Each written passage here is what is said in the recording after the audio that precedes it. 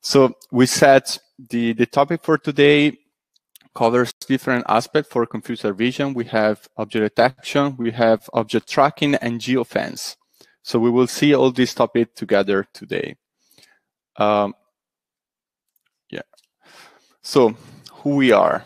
You see our nice faces here. Daniele will actually introduce himself later when he starts his part of the presentation. So we'll start with myself. I'm Matteo. I'm a data scientist working at SAS in the AI team at the EMEA region. So you see here our LinkedIn website. So if you want to get connected, please feel free to do so. So let's get started. So this is the agenda for today. We will first review a recent project Daniele and myself have been working on recently, just to introduce some concepts. And then we're gonna explain in details how we managed to build the system to solve the business problem here. So we have two parts. I will cover the first part, Daniele will cover the second one, and then we have the Q&A session. And actually, I was reviewing now the results from the poll. It seems that almost no one doesn't have any idea of the topic, so that's good. We at least all of you at least know some part of the topic for computer vision, so that's good. We have some high-level explanation, also some technical parts, so we hope we will make you all happy. Okay, so let's get started. So let's start with the recent project we have been involved. So we got contacted by a customer, and let's say the business objective for the customer was to decide whether or not they should build a bridge in some specific location. So a very specific question. Talking with the customer, we discovered that the decision of building the bridge actually can be taken knowing the amount of traffic you have in proximity of railway crossing. So when you have the crossing here, you have to know the amount of traffic. Of course, then the decision also is taken, also consider other aspects like the budget and so on, but knowing that the traffic was a crucial point for them. So they wanted to know which type of vehicles are passing by, so whether they are cars or big trucks or only people. So they can decide whether they need like a very, very robust bridge or they only need a lighter pedestrian bridge, okay, only for person. So with this information, they could actually take the decision. We also got another request, which basically was that for the specific points where we decide not to build the bridge, can we create a system that generates alerts when we have dangerous situation? For example, if we have a car stuck in the middle of the railway when the train is passing by, right? So we need to create an alert if that is happening, right? So this was the business case, the request that we got from the customer.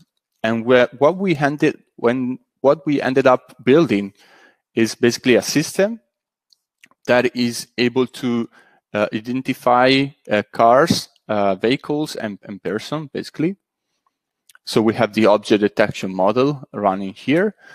Then we have our geofence, which basically virtual fence, sorry, which are basically these two lines, and the system is able to count whenever an object crosses the two lines, and we can let's say establish the number of vehicle and the amount of traffic, let's say within a day, counting the vehicles passing by here. And we use and we're going to explain how this can work actually.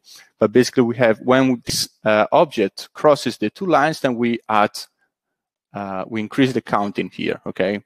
So here we have the cars and the object coming from the right, and here we have coming from the left, so we can distinguish between that. But basically, this is the system that we have created. Moreover, we were also able to say when an object is stuck between the two lines, we were generating alerts, okay? So imagine you have a video here running by, and we have the system scoring frame by frame and detecting the number of vehicles. So this is the system that we have built. Now, how can we build such a system? We basically have two phases, right? The first one is where we need to train the model, the computer vision model, in this case, object detection. And of course, the system in which we do that is different from the system that we use to score the model, to do inference, right? So in this case, the environment needs to, for example, needs to have GPUs, because we like training the model is very computational intensive. And once we have this system, we load the data into the environment. In this case, we were using CAS, which is basically the SAS engine. Of course, we are from SAS, we're using the SAS product, but of course you could do this with any other technologies. We process the data, so we do some data preparation, then we train our model. And this part is finished when we generate what we call an ASTOR file, the analytical store. Basically, this is the binary representation of our model, and which is basically the object that we use then in the online inferencing environment.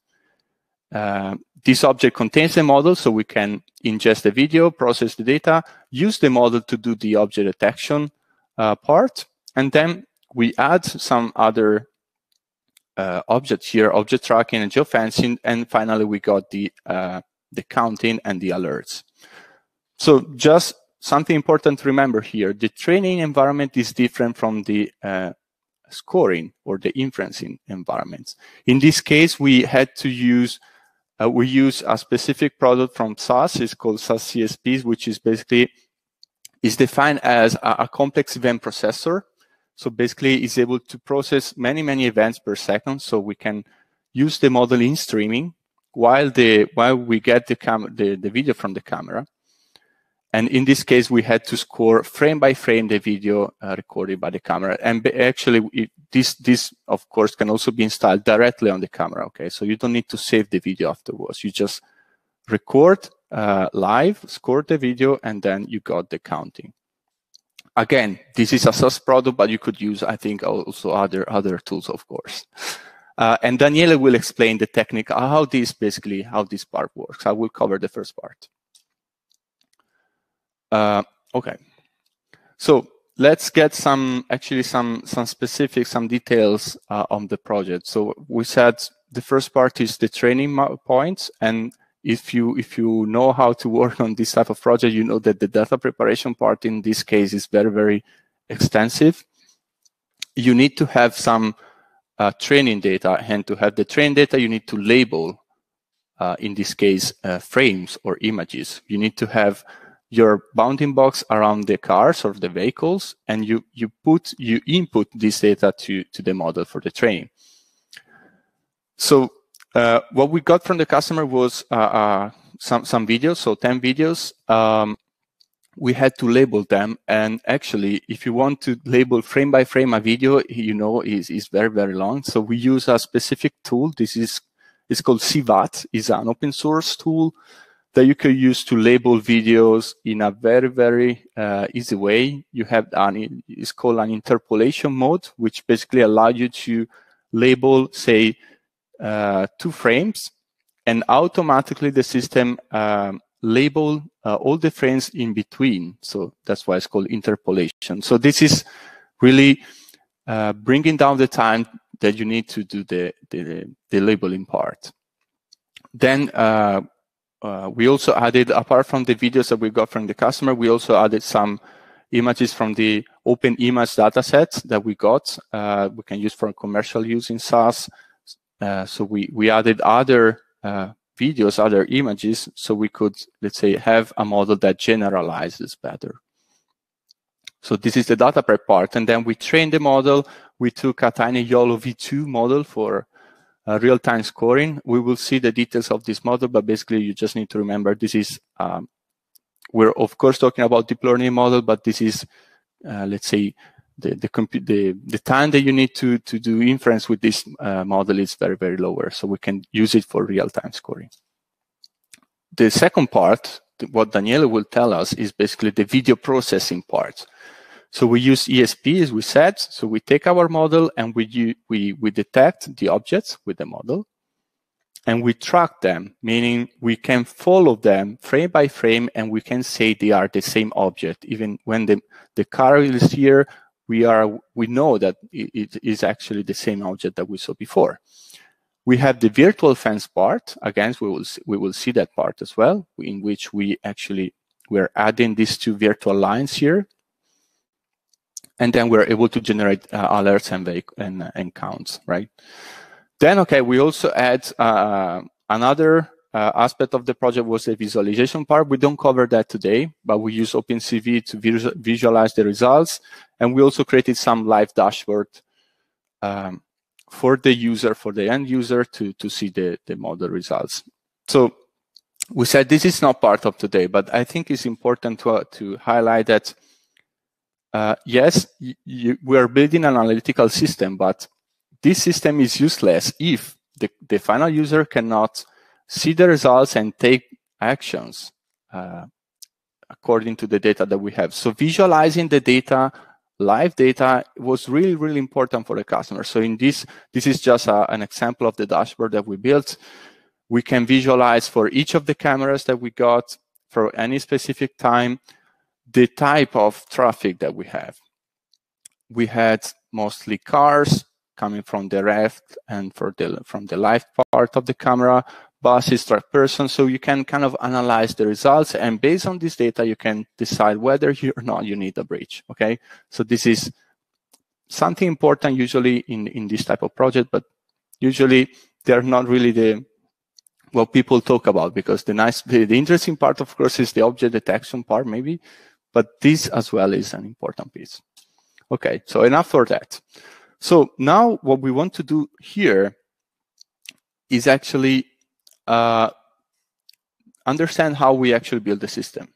Okay, so this first part is actually related to the model training part. So we're going to talk about convolutional neural network. And the second part, we will see the inferencing part with Daniele. So talking about convolutional neural network, I guess you said you almost all of you know the concept of this. Basically, this is a specific class of deep learning model, and we will spend the next, let's say, 5 minutes talking about this. So, in general, you could use also other deep learning architecture, which are actually proven to be very, very good for a complex task. But the problem is the computational time and power that you need to train this model. And if you don't have a convolutional neural network and you're working with images, it would be almost impossible to train this model. So the reason why we use this specific type of model is that the learning parameters are much the number of these parameters are lower with this type of class of model. Okay, so this is why we're using this.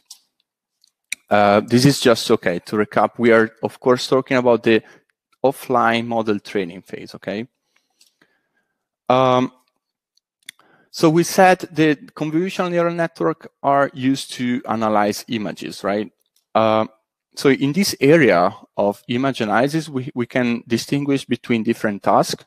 If we stay simple, of course, then we can have other tasks. But if we stay simple, we can distinguish between these four tasks here. So classification, you get an image and you classify it is, for example, in this case, cat or dog or something else. So for example, if you are a Silicon Valley fan, this could be hot dog or not hot dog, okay? So just simply a classification for the image. You don't have any other information. Then we have the localization part in which, yes, we get the classification, but also we are able to draw a bounding box around the object that we detected, right? And then if we move forward to the object detection, basically it's the same type of task here, but with multiple objects in the same image, also multiple objects with different classes. So in this case, we have a dog, we have cats, and we have a little duck here, okay? So this is object detection. This is basically what we did for our, did for our system. Then, as I said, we also have, for example, other type of task, instance segmentation or semantic segmentation, which we categorize the pixel. So the individual pixel of the image are being classified. So this is a more advanced task, I would say. Then, okay, we can have other tasks, for example, I don't know, guns and so on, but okay, for today, we cover this part. Okay, so the next question is actually, how can we actually analyze an image? How can we input an image to a model? Now, images, of course, are just a group of pixels, right? And each pixel has a specific color associated with it. So when you translate the color into numbers, that you have your input data for your model, right? So in this case, we have a gray scale image. Each pixel can be either white or black, and then, okay, all the colors in between. If it is white, you have the number is 255, and if it is black, you have almost 0, okay? And then you have all the colors in between. And at the end, you get something like that. So from an image, okay, this is a very blurry image, but then you got this type of information. Now, we are talking about actually images with colors. And when we have colors, we have 3 channels, not only one. We have the RGB channel. Probably you have heard about that. But for example, to have a purple like this, you have a color, a number associated with the channel of the red, a number associated with the green channel, and a number associated with the blue channel. So imagine this image here, you have 3 channels, so three times this information, then you have also an image with colors. So today, actually, images can have millions of pixels.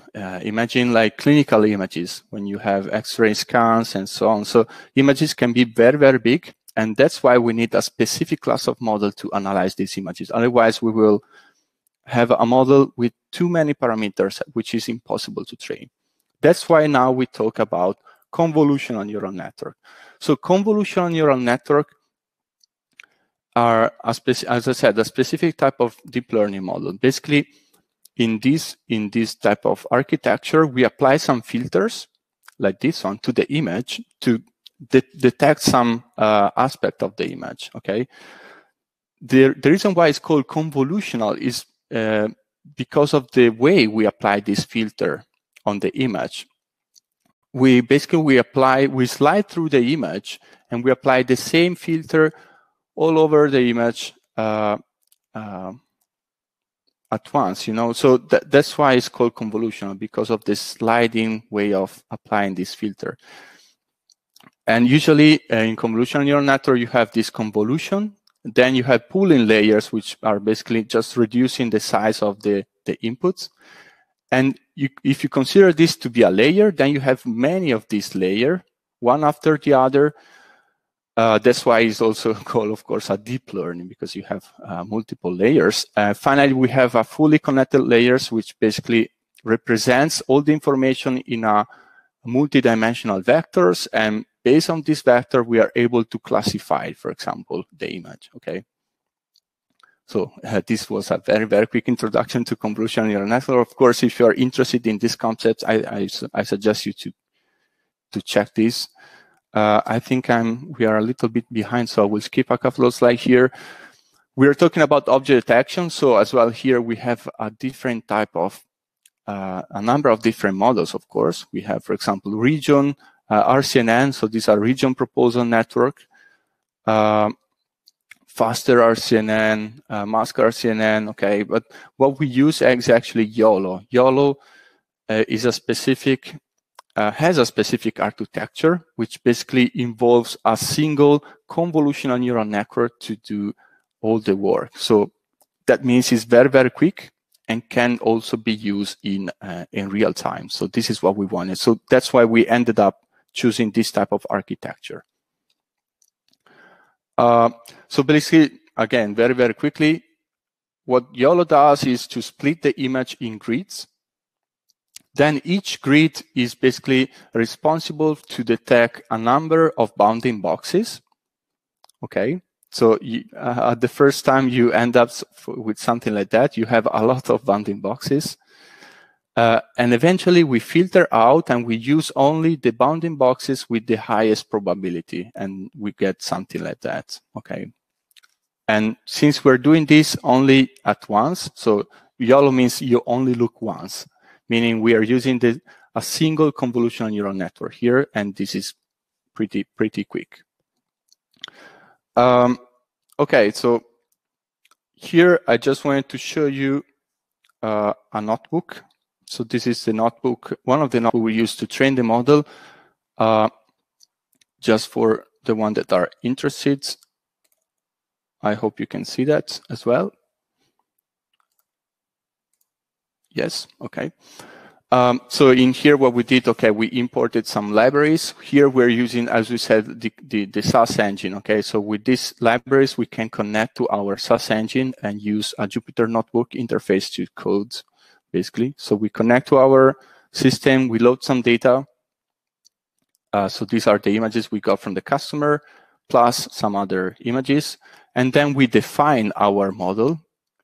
In this case, you see this is a tiny YOLO, so it's a smaller version of the YOLO model. And then if we go down here we define all the tuning parameters and we train the model, okay? So this could take some time, depending on the type of environment you have. And you see that, for example, here the accuracy on the training set is almost 90%. And in this case, it's 75% of the validation set. So we were pretty satisfied. And eventually, what we did was to save the model into the Astor file that we mentioned before. And this is the object that Daniele will now explain how we can use this to then score the video with this model. Okay, so I will give the word to you, Daniele, for the next part. Very short introduction of myself. My name is Daniele Cazzari. I'm based in Italy, and I work for SAS in the IoT division. IoT is a group we established here at SAS in order to take care of all the problems that are linked with devices. So in this scenario, also, computer vision is a really device-centric problem because we use data from a camera. That is a typical device. In this is a kind of groups that is comprehend a lot of divisions. So there are 4 divisions that are the goal really to think about and develop products to support these use cases. So I'm a part of the product management group. So I'm taking care of the to find out the new feature we need the product, and also try to understand how it's better to deploy and use it. So which is the new technology that we need to take care of.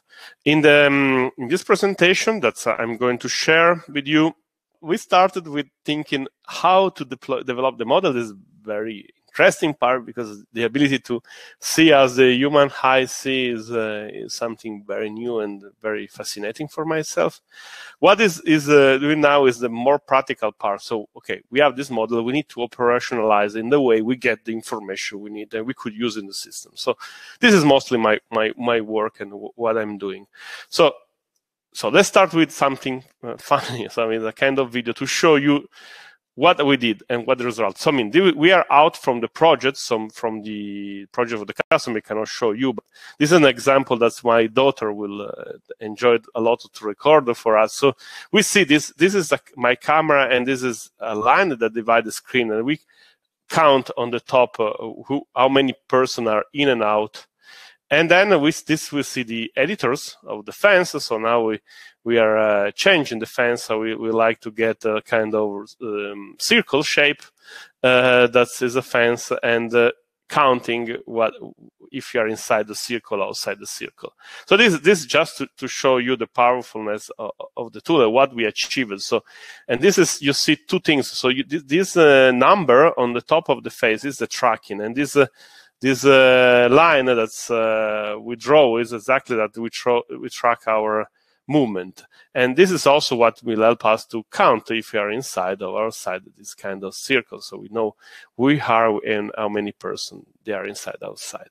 So this is another example with the tool we made that we have with the rectangle. That's and yes, you could see that's this also the way it works. So you see on the top, and that's in and out if you are inside or outside the rectangle. And I think this is make the sense of the activity. Of course, this is funny with my daughter, but you could. This is exactly the same technique, and exactly the same tools we used for the real project for the railroad crossing. The only difference that one, of course, was for a customer, so we cannot show it in the video. So coming back to you see already this picture. I try to detail a little bit the right part. So the left part was already very well explained by Matteo, so I will not spend time on this. You see before that we get the store. So what happened? So when we get the store, we start the inferencing part. So it's the operationalization of this algorithm. So first of all, we needed to connect video ingestion. That could be a camera connected directly, or most probably a streaming video that we collect from an external source. This is this is an example. So for this demo, we use edge device called NVIDIA. That's is an NVIDIA board, a single system on chip. For the example, we use both Jetson TX2. That is a little bit more powerful, and also it's possible to use Jetson Nano. Is only $100, so it's mostly very cheap solution, and it also has GPU capabilities, so it's able to process and video data, and also able to process computer vision algorithm fast, because this kind of algorithm require a lot of parallel data processing, and the GPU is very helpful for doing this kind of job.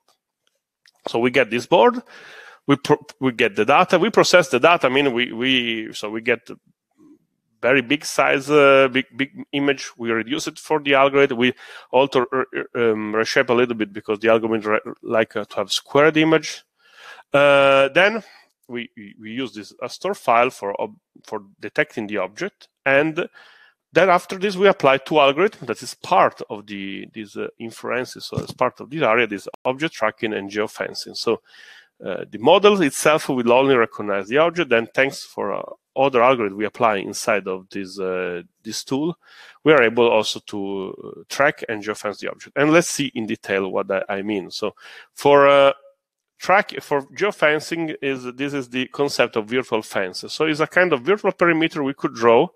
This could be inside a geographical area. So in this case, we'll have a latitude and longitude as coordinate to define this area. Or in the case of this example, is inside of a picture. That's the area is defined by x and y inside of the picture. In both cases, this is kind of dynamically generated perimeter. As you see in the video, we change it. We were able to change the fence and the area while the video and the object detection was going on, because this is really something that could be changed dynamically. This is also the tool we developed in Python using GUID to make this visible as a GUI. And all this stuff is done inside of our product. We did it in SaaS. The product is Matteo already mentioned. It is called ESP, or Event Stream Processing. Is a kind of stream processing engine. So it's capable to process and make apply algorithm, but also data cleaning, aggregation, thresholding in real time in memory. So this is something very important, because actually we don't have to store this image to process them. We don't have to make any. Also, this is important for privacy. For example, if you use video data, so we don't need really to store anywhere, and we could process at the fly. It's also important for reducing latency, because doing memory we don't require us to store and read back. That is something very intensive process in terms of latency and timing. So this engine is capable to do so, and inside of this engine you could do a lot of operation. In this scenario, we are applying machine learning and do some data preparation to change the imagery. We also apply some algorithms like geofencing and object tracking. You could do more. You could do calculation, pattern detection, thresholding. So it's quite versatile. You could do it in very different scenario. There is a Wecamber Studio. We'll show you later. That is allow you to show a little, to develop this in a graphical way. You have also graphical streaming stream viewer is a graphical capability, allow you to show the stream how it works, and also to create dashboard for the user, I mean near the edge user mostly. So the one who will be nearby this kind of stream processing engine if they need to actuate and see what is going on. And also we have capability to manage big group of ESP deployed in a vast area. The only very interesting stuff of this product is developed with a very small footprint. It could work with the smallest device, so a Jetson Nano, but also a Raspberry. It could stay on, and they could go scale up to cloud environment, bigger environment. It's the same engine. The only difference is the amount of memory and the amount of GPU that will be access, and so it will be able, of course, with higher hardware to process much more data and much more concurrency. So, for example, with the Jetson, we were able to process one camera. If we create a bigger server, we could process multiple cameras in the same hardware. So, just to detail a little bit, so outside the object detection, so this is also other two feature. This is the first one we are using in ESP. This is first is the object tracker windows. So you see the idea of this windows is accurately estimated the identity. So try to track and give a number to an object and be able to track in the camera. So you see in this video that we are able to place a number of these people that's going around the counter and track their movement inside of the picture till they go out of the picture.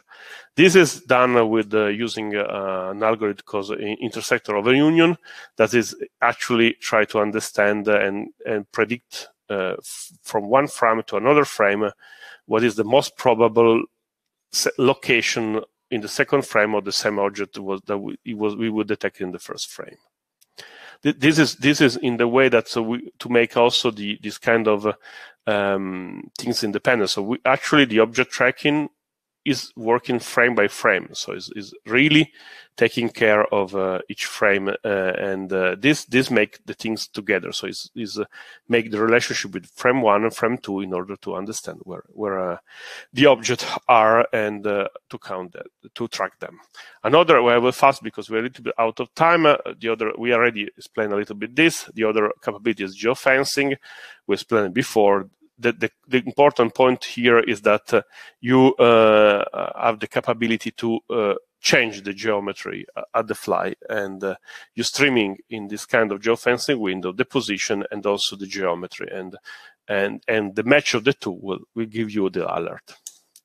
So this is just very briefly and fast. Let me go and show you the project, how it will look like from a browser perspective. So this is the application where we use to develop this flow. So you see we have a data ingestion. So this is, in this case, is really a camera. So we connect here with this is UVC connector. We connect with the camera with properties, so with the kind of formatting and also where what device is located, and with the height of the frames we ingest. Then we do resizing because the image the YOLO score require a squared image. This was a rectangular image. You also need smaller in order to ensure better processing. And this will be the input of the scoring windows. Scoring windows, of course, will get the model from these reader windows, that's load the model, and push the model to the scoring windows. This is the reading windows is the one that is responsible to load the store. So here, I mean, you see that the file is loaded, and that is the YOLO windows, and that is load this file. Then we go to the object tracker that will be responsible for track the object. This is quite straightforward windows. Of course, there is some properties we could set about the threshold, the number of vector we take in consideration, and how much max frame we allow to get missing in order to stop tracking and so on. That's something you could tune for your project. Then we have the geofence windows. That is the one responsible for to control if the object is in and out of our fence, and get, as we see, the input from another source window, that is geometry source window. That is where we push them the geometry that need to be fenced, and this will be provided as a result to the visualization part we see before. So we could send to another system for visualization purpose. As you might see very, very briefly, you have a lot of possibility here in this tool to manage data. So it's not only for computer vision. You could manage mostly all your URT data. You have possibility to aggregate, filter, transpose the data, and also I have some feature like a pattern matching that allow you to find a pattern in the streaming data. Possibility to notify some behavior to your email or other system, and also include the external feature. So saying that, since we are a little bit out of time, I'm jump very fast back to the presentation. Sorry, probably it's better to go directly to the right slide. Okay, so I mean, this is you said 2 words, Matteo, on this slide.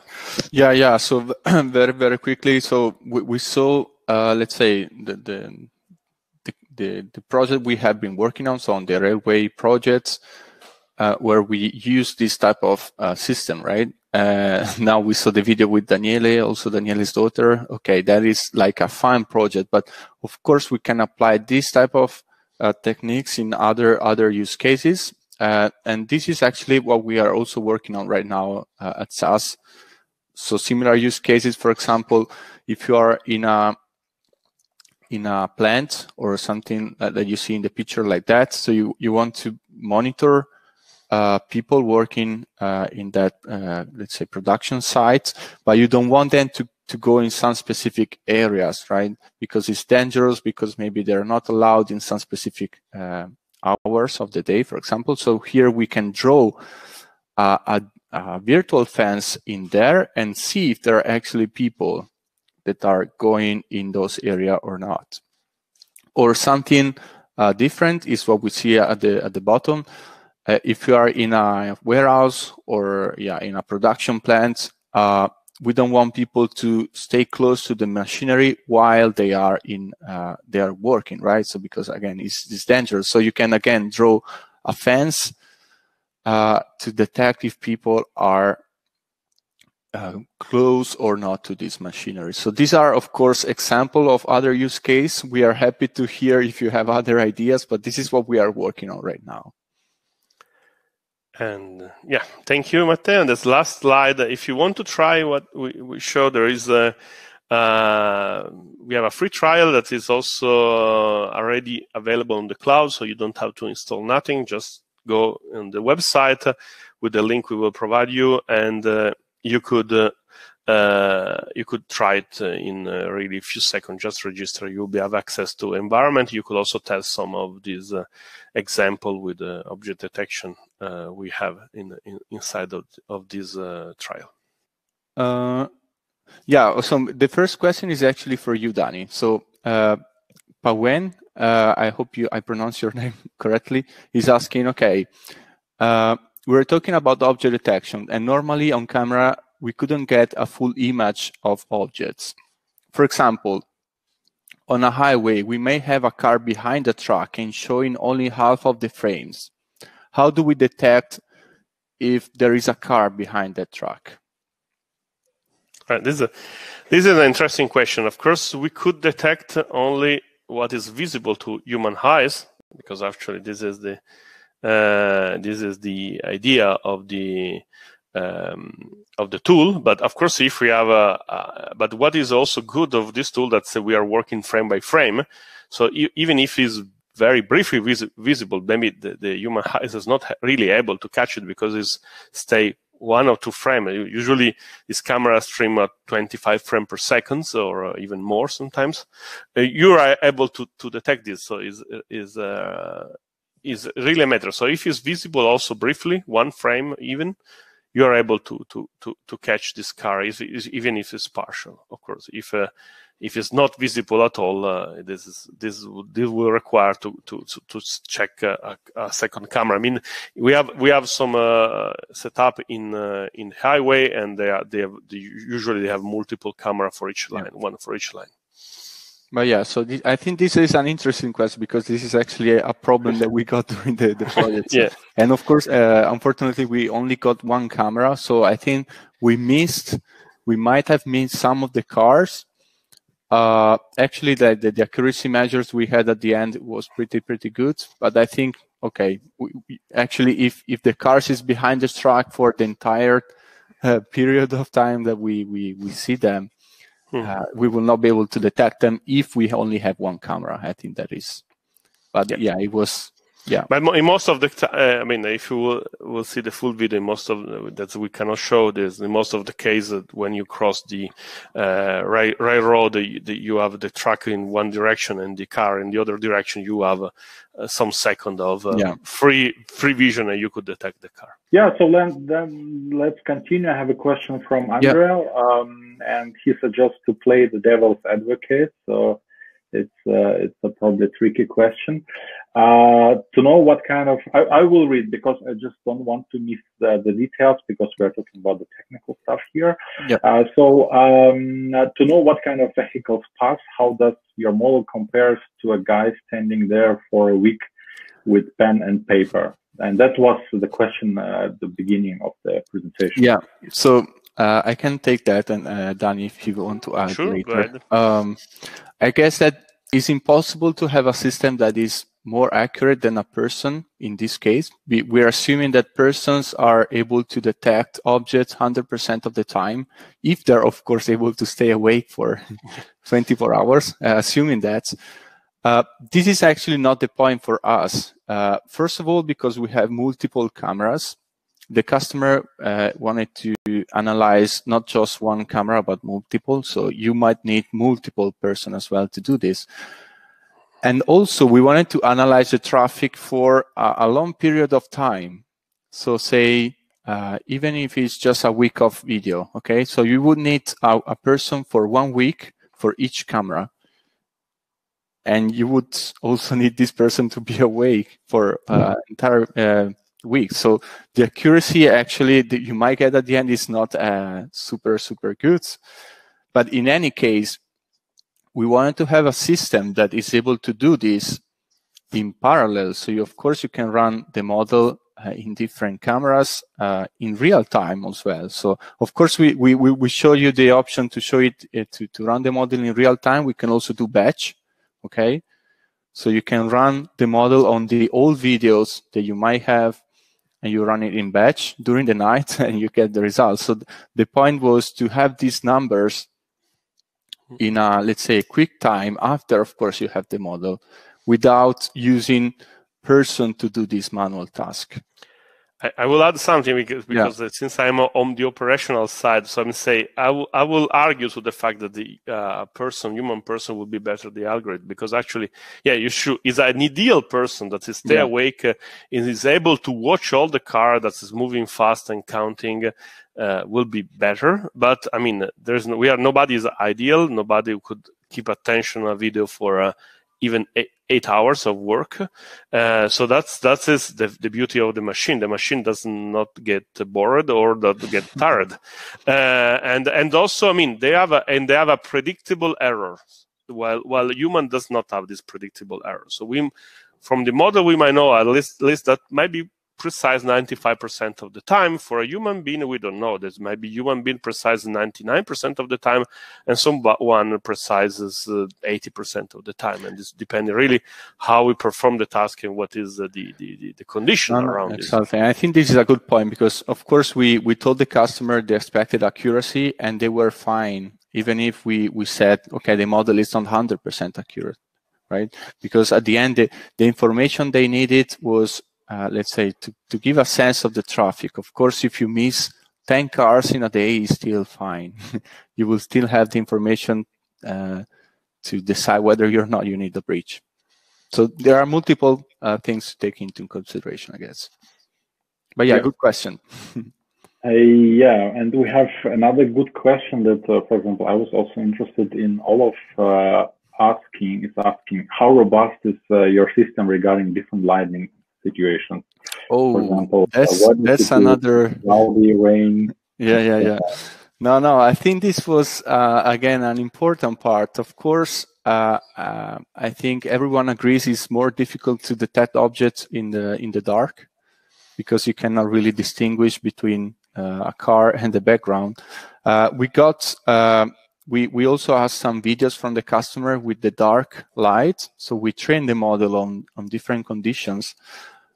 Actually, I was a little bit surprised that the accuracy with the dark light, of course, it was lower, but not that lower compared to the optimal conditions. So I think it's all about having the right data set when you train the model, right? So if you do have all the different conditions, you can train it. Of course, during the night, the accuracy will not be lower. But again, we need to remember that what we needed was a system to count the cars. So in this case, we don't simply see the model accuracy. Then we also need to take into account the overall system accuracy, which is, provided that we detected this object, can we count it, right? And this was the Daniele's part. Yeah. So yeah. So I mean, I agree with you, and so as actually, it's also a matter of the quality of the camera. Of course, this was a good camera, and just to be sure, I mean, when Matteo say we have a problem, I mean, we never miss a car, or just sometimes we misinterpret. So maybe we say this a car it was a small truck, or vice versa. But actually, the system mostly never miss a car crossing the railroad. Exactly. So even if the accuracy on the object detection model was lower, the system that you built, Danny, was also able to take that into account. And also because we had a kind of 30-40 frame to between in a standard pass. So of course the model maybe not detect all 40 frame, but one will usually get it. So overall the system was quite precise in counting, and just maybe some very small amount of misleading detection of the type of the vehicles, but this is the only thing that was missing. We're already out of time, but I would like that we make it with the two questions, so if it's possible, shorter. And we have another question which should be shorter. Stefan is asking, how much work in man days went into generating the training data set with CVAT? So if I remember correctly, for the 10 visuals that we had, so it was 20,000 frames that we extracted. It was something like 3 weeks with 2 persons doing that. Then, as I said, we also added other images that we got from some open data sets, and we did that first of all because we didn't want to spend 2 months labeling these images, but also because we wanted to have other perspective, other views, right? So not from the same camera or cameras that we got. So we added also other images, and let's say putting together all of this data set is, if we need, of course, it's something we need to do. Also, that part takes some time. But yeah, I would say 3 weeks in total. And CVAT is actually a pretty interesting tool, because with the interpolation mode, you don't really need to go frame by frame. If you have to do that, this would have taken 4 months, I guess. Yeah. And actually, it gets clever and clever. So that's clever because actually they add also computer vision algorithm inside it. So exactly, they kind of help us to train with the computer vision. So that annotated with computer vision make it easier.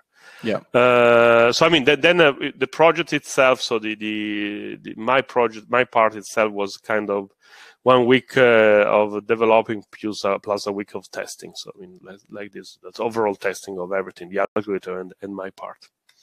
Yeah. And the last question, what kind of device did you deploy on the edge? And if Raspberry Pi would be enough? Jonas is asking, probably he would like to try it at home with the Raspberry Pi. Yeah, I'll take on this. I mean, we use Jetson Nano and Jetson TX2. So there is a similar to Raspberry Pi, but is from NVIDIA. The reason why we need this board is for the computer vision algorithm. So these two boards has a GPU acceleration that's the Raspberry doesn't have. So we could, I mean, if you could try on Raspberry, but you need to lower, I mean, you could get probably 1 frame, maybe also 0.5 frame per second. So you need 2 seconds to score 1 frame. This is the problem. They don't have a good GPU solution, and so this will be slower on this area. But I mean, the Nano costed more or less the same amount of money as the Raspberry, so it's very comparable.